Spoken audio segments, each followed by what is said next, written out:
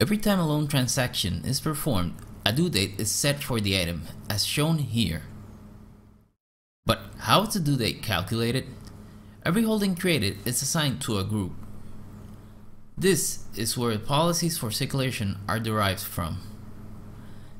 If we look at the holding, we can see it belongs to the general collection. Now, if we go to the groups, we can view the properties for a general collection group. And we can see here the members as well as circulation periods.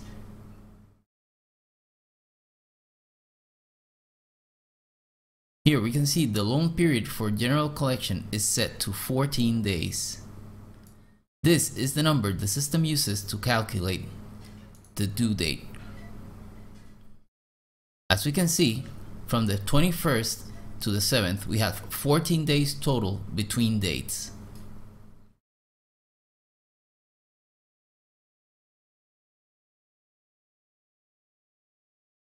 If you wish to adjust the due date for a particular loan in the transaction list, click on the due date. Change the date in the pop-up window.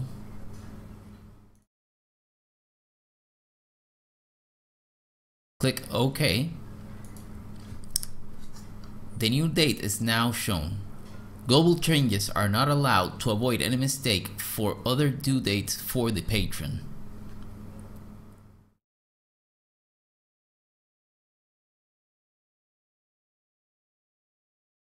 Let's say your library loans out textbooks and you want them to be due by the end of the school year.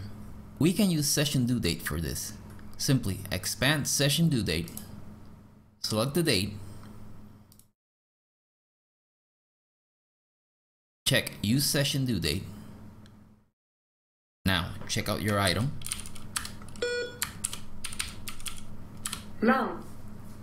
You'll notice the due date is the one that we just set.